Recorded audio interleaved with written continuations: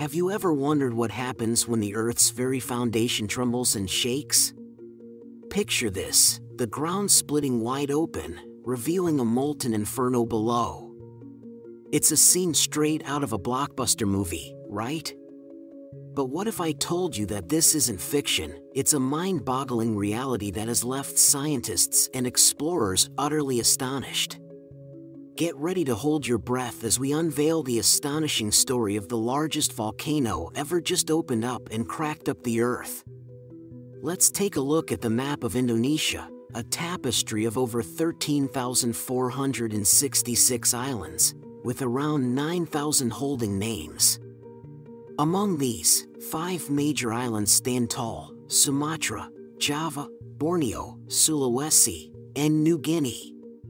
Yet, if your curiosity lies in the realm of supervolcanoes, a magnetic force might draw you to a particular Indonesian jewel, Lake Toba.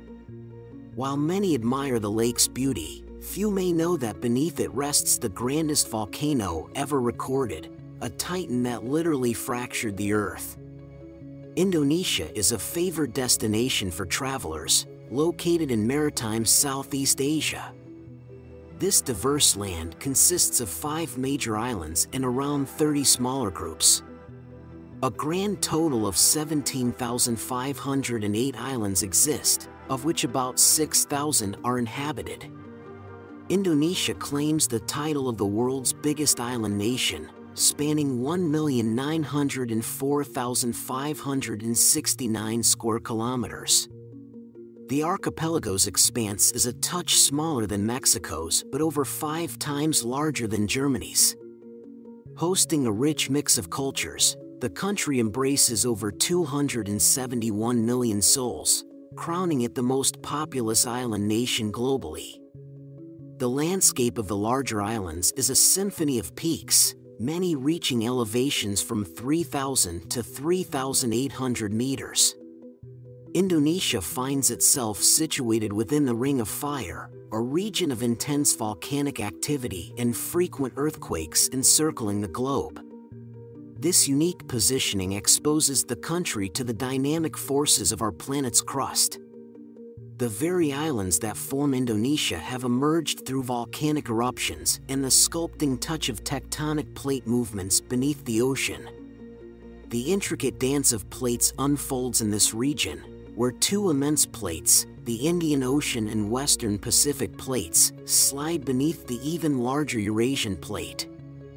The continental plates of Eurasia and Australia also engage in a powerful embrace. These geological complexities bring both wonders and challenges to Indonesia. The islands are prone to earthquakes, some of which trigger tsunamis that can engulf coastal areas. In the League of Volcanic Abundance, Indonesia ranks 3rd globally, following only the United States and Russia. This tectonic dynamism, particularly concentrated around places like Java, lends an air of unpredictability to agriculture in some regions. The country boasts an impressive collection of mountains and around 400 volcanoes, with approximately 100 being active.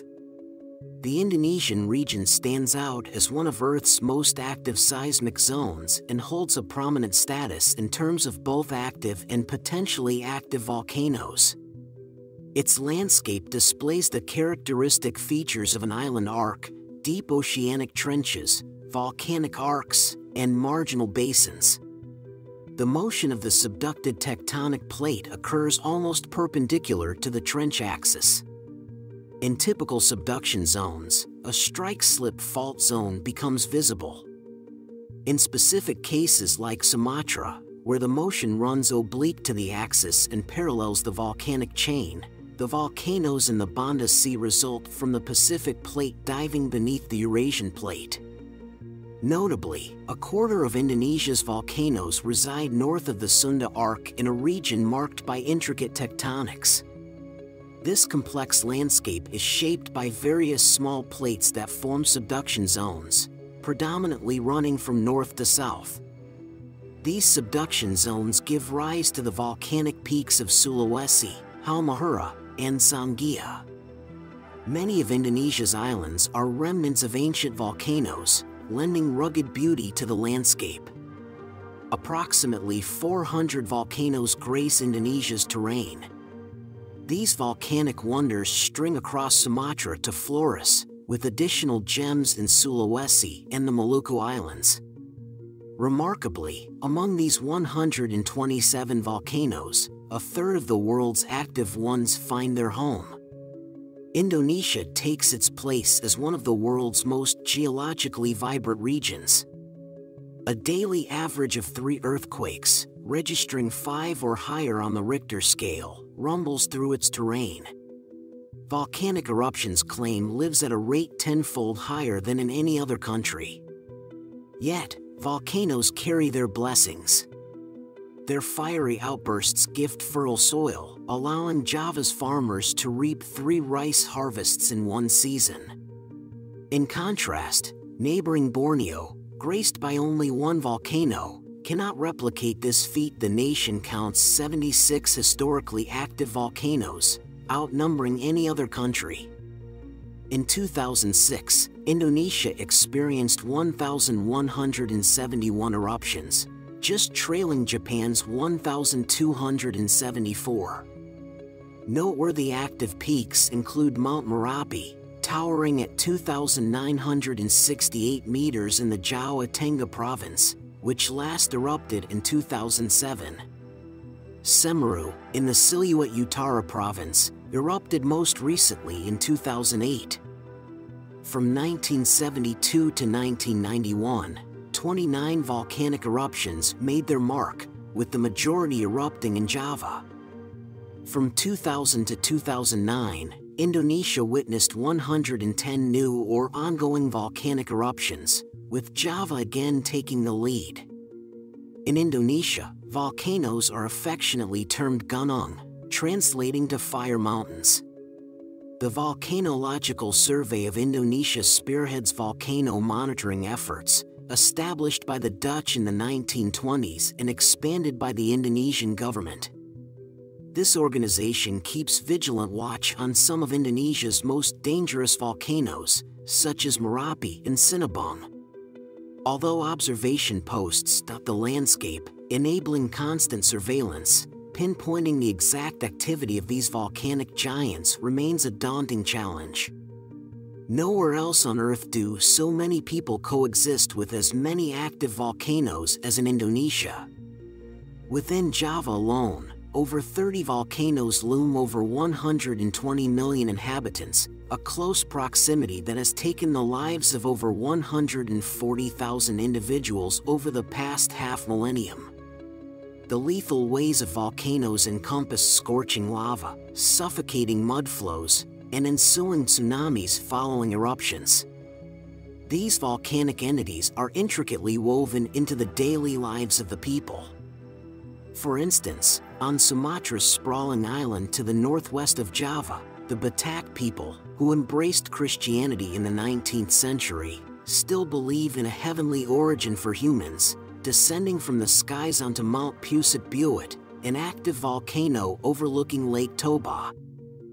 Another significant Indonesian volcano is Mount Tambora, visible from the northern shores of Sumbawa Island, located near the eastern edge of what was once known as the Dutch East Indies and is now Indonesia.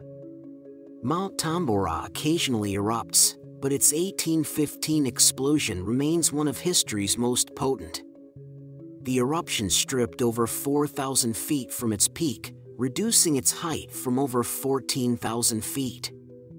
A vast crater over 4 miles across and 2,000 feet deep was left in its wake.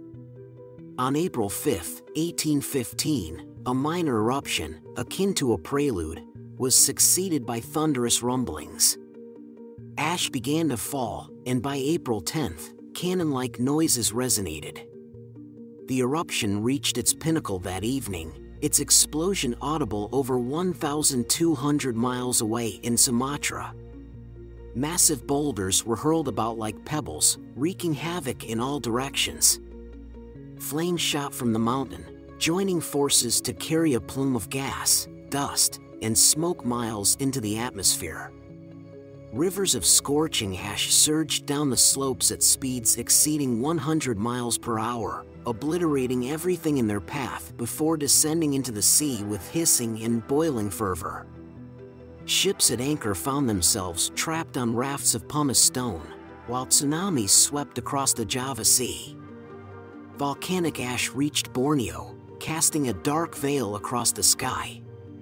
For weeks, a deluge of ash and debris rained down, causing houses for miles around to collapse, polluting freshwater sources, decimating crops, and inflicting lung infections due to sulfurous gases. The eruption's immediate impact claimed an estimated 10,000 lives, with thousands more succumbing to starvation and disease. The overall death toll in Sumbawa and its neighboring islands ranged from 60,000 to 90,000. Stamford Raffles, then the governor of British-occupied Java during the Napoleonic Wars, dispatched an officer to assess the situation in Sumbawa. The officer discovered scattered corpses, nearly deserted villages, and collapsed houses. Survivors were desperately seeking sustenance, while a severe epidemic of violent diarrhea emerged, likely triggered by volcanic ash contaminating drinking water, leading to further fatalities. Another monumental volcanic event linked to Indonesia's history is the eruption of Krakatoa. Situated in the Sunda Strait between the Indonesian islands of Java and Sumatra, Krakatoa gained notoriety with its legendary eruption in 1883, while it was a part of the Dutch East Indies and now forms a part of Indonesia.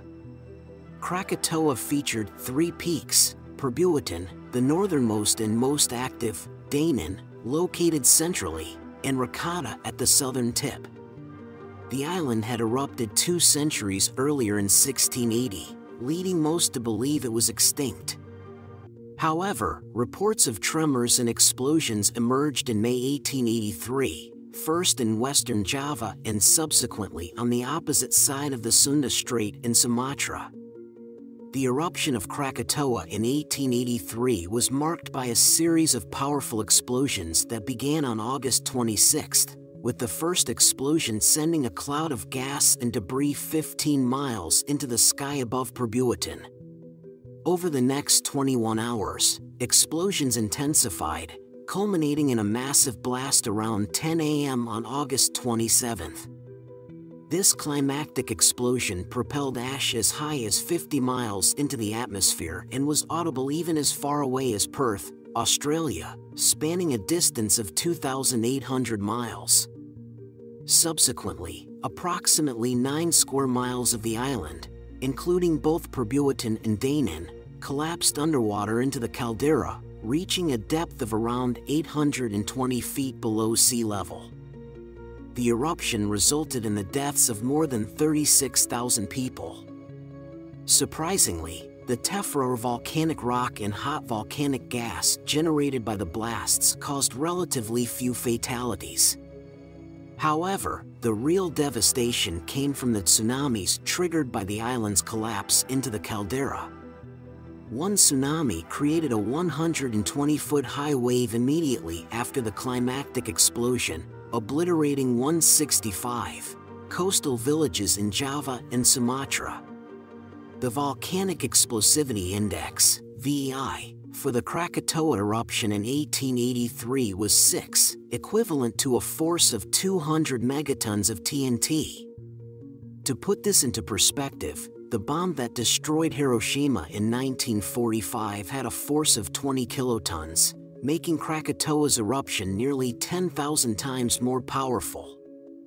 The eruption released about 6 cubic miles of rock, ash, dust, and debris into the atmosphere, leading to darkened skies and vividly colored sunsets that had remarkable effects around the world. Additionally, the eruption had significant global climate impacts, with consequences felt thousands of miles away from Indonesia. For instance, Los Angeles experienced an annual rainfall of 38.18 inches in the months following the Krakatoa eruption, marking the city's highest recorded annual rainfall.